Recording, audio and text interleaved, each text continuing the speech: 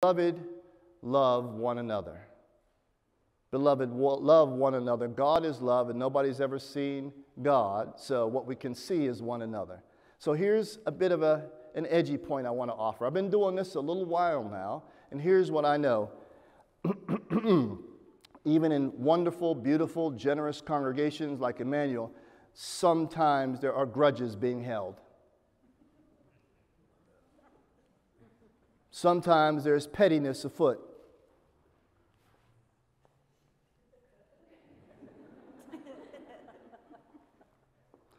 Tonight's a good night to let it go.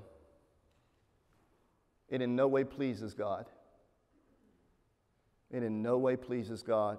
It constrains your own heart. It limits God's work, and it frustrates God's grace. And if you don't have it within you to let it go, then maybe just pray tonight, Lord, help me to let it go.